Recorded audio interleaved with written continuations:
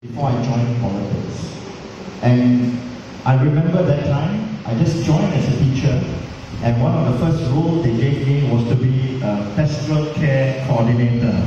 And my key job was actually to manage the counseling section of the school. And one of the first tasks I got was to meet someone very close to me, someone I know a long time, Cik Rahim, who brought a student from Muhammadiyah to integrate back into the school after staying in the home for some time. And I never forgotten that incident, or rather that event. The boy's name is Muhammad. The only thing I asked myself is, where is Muhammad now? I met him some 10 years ago. He is working as a fireman.